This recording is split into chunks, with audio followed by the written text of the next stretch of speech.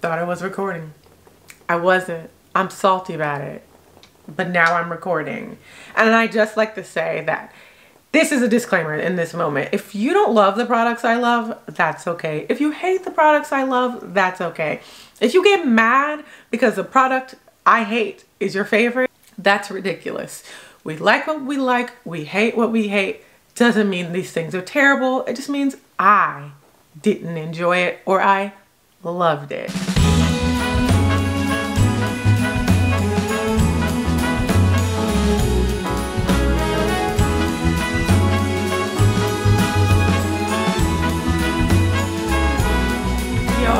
Hey there, good people, welcome. So in today's video, it is time once again to share with you the best and the worst of 2021 in the way of beauty.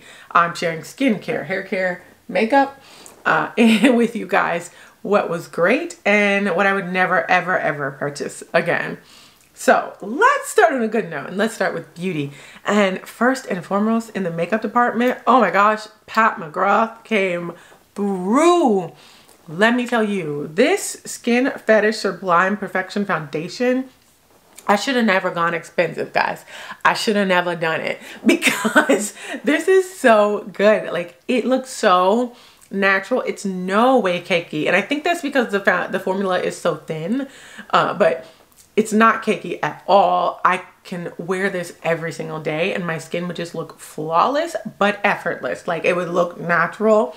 It's good. It's way too good. If you're not ready to love it, don't buy it. And for anyone who is going to ask, I wear medium deep 26. And then the concealers are amazing. You can see, like, I'm getting through this one. These ain't gonna be around much longer. I love these. I actually use both. I put one here and the other here, and it comes out perfect on my skin. Covers the dark circles that have been there most of the year and brightens at the same time. These colors are 29 and 23.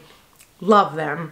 Love them. D29, MD, 23, deep, medium, deep, you know. The coverage is beautiful. This is a lot of coverage in these. These give a lot of coverage, but they blend out really easily, really well. It looks fairly natural. Most of the time, I'm not wearing foundation when I'm at work, like throughout the week, unless I'm going to an event. And I'm just wearing these concealers and they blend into the skin so well that no one can tell. Love these right here. Another favorite that I don't currently have, but I will by the time this video comes out, is the Oma Beauty Drama Bomb Mascara. Love it. It's so good. It has replaced my Damn Girl mascara or my Better Than Sex mascara by Too Faced. It is just as good, if not a little better, because I don't get, like, sometimes with the Too Faced, I get clumps.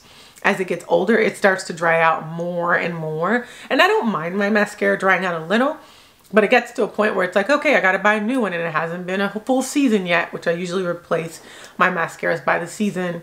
Drama Bomb has been a little scarce this year, but I've chased it down because it is that good and I will not be without it. Love that I can support a Black-owned brand. So let's move on to hair. I have a few things. So if you remember at the bottom of 2020 as part of Vlogmas, I tried Olaplex number 3. And I wasn't wholly impressed, but I wasn't unimpressed, right? I really needed more time with it. You can see that I've been using it and it is pretty low at this point. And this year I tried it with number 0 and together they gave me all I need. This is a beautiful balancing treatment. It's an elasticity treatment. I talk about these all the time and they really do make the hair better. Olaplex has a proprietary blend. So I don't know everything about it, but together these work so beautifully in my hair. Number 3 by itself just didn't do enough for me to write home about, but together they are beautiful. And this was a find for sure because I just have such a hard time finding really good balancing conditioners like these or like products like these elasticity treatments, and it hit the ball out of the ballpark. And it's definitely something that I would use after heat styling. It's something I would use after coloring or just once a month to maintain the hair. So definitely a find. And then another unexpected but like really clutch find because of how I have been doing my hair this year is the Canvy Scalp Bliss Soothing Scalp Purifying Foam Treatment.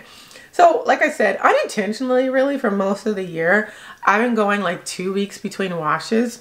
And though the directions say to like put on the foam, leave it on for 5 minutes, and then rinse clean and condition as usual, I've been using this like as like a little clarifier between washes.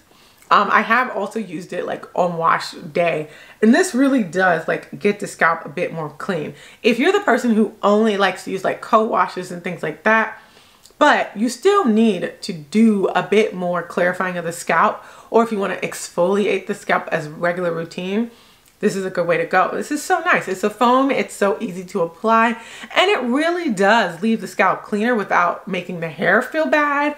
It has salicylic acid, and that's why it like gets rid of the dead skin on the scalp. I don't like any of them little scrubs, those little scalp scrubs. They just, I don't like them at all. But this is a good way to go, and this surprised me because I was not on the market for this. The brand reached out and sent this to me, and then we did a video together. And I'll link the video with the owner of Canvas, she's black, this in the description box. But this was an unexpected find. It's really, if you were wearing a protective style, I could see how this could be super clutch as well. Wigs, weaves, braids, this could be really clutch. I actually like it a lot better than anything from the Talia YG Protective Styles collection that I reviewed years ago, so don't sleep on this. And then I have a few more things in hair. This is no surprise to anyone, at least it shouldn't be if you've been on my channel this year. Eco Slay Jello Shot. This is actually empty, by the way. I use this thing all the way up. All the way up. So good. So good. And I'm going to get more once I run out of some of my other gels. But I love this. What it does to the hair, like it has so much hold. So much hold, but it's still gentle. I can get so many days out of my hair with this. Now, I do have to put something under this because it has a strong grip on the hair. It doesn't have plasticizer, but like it feels like it has plasticizers. So if you want a really strong hold gel with more natural ingredients, more natural here. It's vegan friendly. It smells good. It doesn't have a bunch of scent. I love that it's unscented, black on brand. I mean, this is so good. I can only leave the review to show you how good it ended up being. It surprised me. This is definitely my favorite gel that I discovered in 2021, and definitely one of my favorite gels of all time. But stay tuned because this really changed one of my staples. And then the last hair product, and the last in the good list and the best list, is the Adjo Beauty Blue Tansy Clarifying Shampoo. This came in at the end of the year and just knocked it out of the park. This is a beautiful clarifying shampoo, and it's hydrating. And it feels like a moisturizing shampoo, but it clarifies. I just want to make that clear because I don't think I made that clear enough in the video. This clarifies. This can get rid of your silicones, your sulfates, everything. It's just gentle. If you like Kinky Curly Come Clean, I would try this. This is more hydrating than that, so I would definitely try it. This is beautiful. It worked so well. You get 14 fluid ounces. You don't need a lot, so it's gonna last you a long time. I used this several weeks in a row and my hair was fine. Absolutely fine. So this is one you could use week to week, especially if you like your hair to feel cleaner. Doesn't have any silicones, doesn't have any sulfates. It's a really elegant, just beautiful formula. It's a find. It's definitely one of those unicorn products in the whole natural hair arsenal community of things, because people don't focus on the clarifiers in our brands. They focus on the moisturizing cleansers. This is something special, so I had to mention it in this video. And then we get to the worst list, and don't shoot me for any of these, okay? Alma Beauty had a lot of hits for me this year, but this Share and See stuff did not. It's not it. This is the Prime to Glow Skin Perfecting Illuminating Primer, and this is a Level Up Batter Boom Mascara. Both of these are in Walmart for like $7, so I'm not mad at it, but they're just too basic, right? Like these are your basic. Like if you got a teenager who's trying makeup, I would definitely give them these because like they don't usually need much at all. This isn't going to give you much, right? This primer, I just use it as kind of like a moisturizing base. It doesn't really help the makeup stay on any longer. It doesn't really help with anything. It doesn't smooth, nothing. I'm just trying to use it because I bought it. And then the mascara it'll coat your lashes with color, basically. I have to make sure that I curl my lashes, and then I put on several coats of this to give like volume or anything else, because it's just going to give you some color, which for some people could be a great thing, right?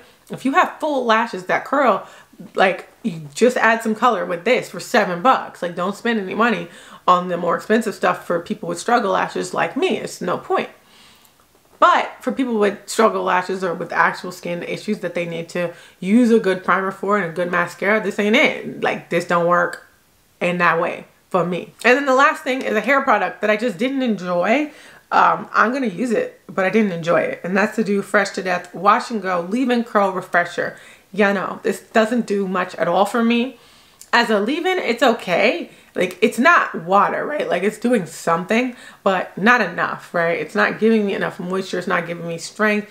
As a refresher, I think it shines best, like, to just spray on the hair and give the hair a bit of moisture without having too much water or without weighing it down more. I mean, that works. This is Leave-In Curl Refresher, but it's really not doing much at all. It reminds me of that It'll Be a Natural spray that I didn't really love either. That was in last year's video. I'm gonna use it up, but I definitely wouldn't buy it again, and I wouldn't recommend it because it's just not doing enough of anything for me. Maybe if I had a different texture, I don't know, but it's like not giving me enough moisture to even say that. It just, I don't know, it comes out creamy, right? And it feels like water with a bit of glycerin, which that's just like what it feels like. It doesn't mean that's what it is. It's not that at all, but it smells really good. All the products in that collection smelled really good, and I did like the new gels that came out. I'll link my video because there was definitely a learning curve with those, but yeah, this was not a good use of my funds at all. What can I say? So y'all know what I want to know. In the comments below, let me know your favorite and least favorite products that you used this year. I will link all the products that I love. I'm not going to link the products I didn't love. I don't think that's fair to the brands. Just because I didn't love them doesn't mean you won't love them. I will also leave links to my speed reviews. If you're new here, that is where I do product reviews at this point. I do them in like clumps and speed review videos. I don't necessarily do a lot of dedicated review videos, and everything I've talked about here has a video, a review, or a demo attached to it, so I'll link it in the description box below. I would say compared to last year, I had more duds in the way of beauty products, but the duds weren't as bad as my dud last year. So if you didn't see last year's video, I'll also link that below because yeah, I had no good things to say about the worst product of the year last year, whereas these have some redeeming qualities. They're just not for me and my routines and what I do. So let me go because I don't want no brand to be salty at me just because I didn't like their products. And if you enjoyed this video, make sure you like and subscribe before you go so we can see each other in the next one. We Bye. are on our merry way, riding along, just singing a song, barreling through the snow. Bells are jingling, snowflakes tingling, Rudolph knows where to go. On this cold December day, I am piloting my